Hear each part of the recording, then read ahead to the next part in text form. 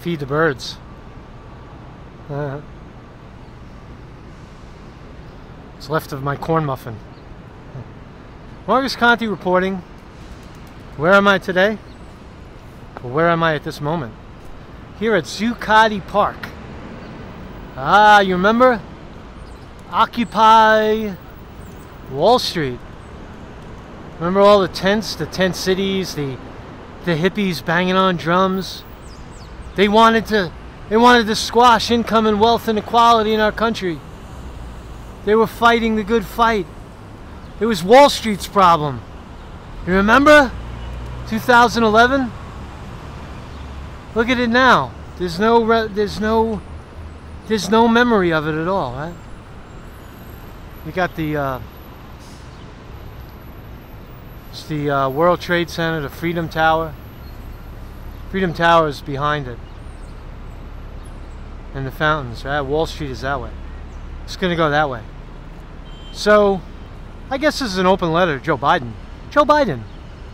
Shit sandwich, Joe Biden. I want to talk about it because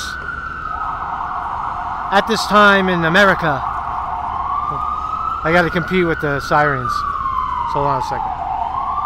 New York's bravest. New York's bravest.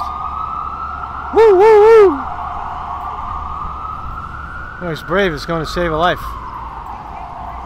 You should go save Joe Biden's life. All right, here's the deal, right? So the election is a year and a half away. However, the Democrats are jockeying to put their candidate, their corporatist candidate, up front. The initial idea was, hey, yeah, Joe Biden. Yeah, Joe Biden. And people love Joe Biden. He's Obama. And now the gaff king he's coming out. He's got his foot in his mouth, right? And telling the American people, nothing will change. Right? Income and wealth inequality in this country, it's not a problem. We're not going to fix that because there's nothing wrong with it. It's really a social issue, right? It's the social issues, right? We'll give you co-ed bathrooms or something, or some other ridiculous GBLT fucking thing, right? But don't talk about the money, right? Don't talk about income and wealth inequality. So, again, Joe Biden has been caught soliciting billionaires for money, telling them that nothing will change. We're going to take care of you, right? Refuses to look at income, universal single-payer health care for all. It's time to go, yo. Right? You're hurting the country. So the Democrats have their 5 candidates right now. As of now, it looks like the top candidates are Joe Biden because of the corporate push. Right? Kamala Harris because of the race card. She's black. Oh, she's black. Because you're black, you got to vote for black. Black. So she'll play the race card and lose. Joe Biden will play the no change card and he'll lose. Who else you got? You've got Elizabeth Warren, who talks a good talk, but ultimately is a turncoat. is a Democrat. I'm a Democrat. She'll sell out. She'll sell you out faster than Obama sold you out. First lady in the White House. And Trump will eat her alive. She'll never be able to. She'll never be able to handle that blow. Right? But in 2011, in this very park, a couple of brave souls told us. They held their ground and they told us that the problem is and always has been, the problem of income and wealth inequality stems from Wall Street, the greed of the banking industry, the 6 banks that control everything, that are above the law. They told us all about it. And before that, Bernie Sanders was screaming from the rooftops, saying the same thing. So you've got the 3 corporatist candidates, Joe Biden, Elizabeth Warren, Kamala Harris, right? You got Mayor Pete. Forget about it. Forget about it, Mayor Pete, right? Right now, Joe Biden is hurting the country because he's in the way. He's cock blocking the favorite, which is Bernie Sanders.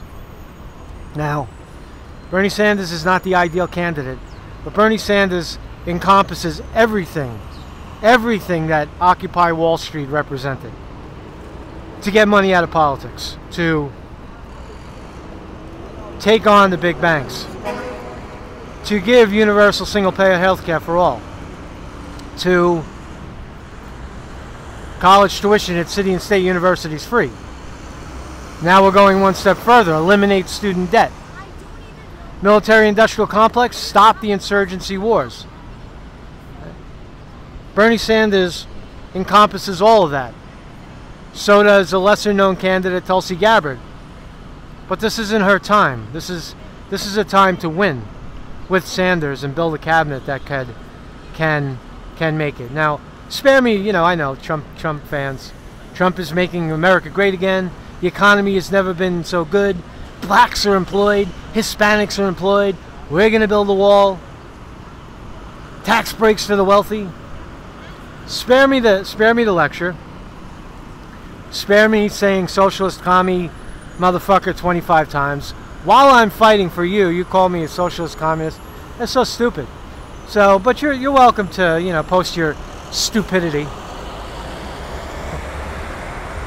So Joe Biden, you're hurting the country. It is time for you to go, go, go.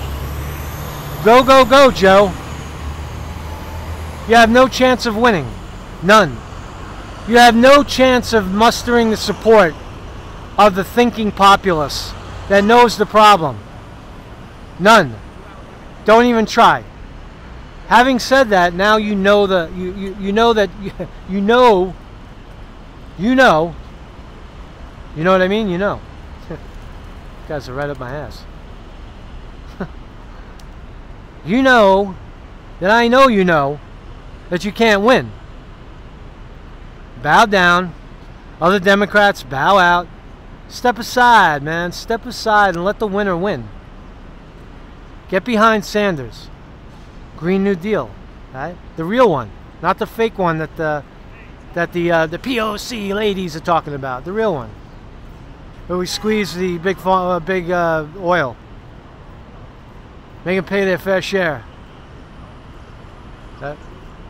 Solar panels on every roof, wind farms, solar farms, high-speed rail, education for all if you want it. Deflate the debt bubble. Right? Squeeze out the 1%. Make them pay. Right? An economy that resembles the 40s and the 50s. The great generation of prosperity and American dream and hope. The possibility of working a job, having a family, a car, a house, having property. Those days are over, but they're not forgotten because the billionaires are taking your money, right? Corporations are taking your money. And if you support this direction and you think that somehow it's a deep state thing or any of that nonsense, right? When the real problem is the banking, Merrill Lynch, Goldman Sachs, Morgan Stanley, JP Morgan Chase, Wells Fargo, the big banks that are killing you. The investment banks. Without addressing that, we address nothing. And Joe Biden represents the worst of the worst. He's worse than Hillary Clinton. Right? He's just a guy who's going to get out. He's going to run, and if elected, he's just going to get out of the way and let the thieves run the field. Right? It's time for you to go, Joe. Step aside.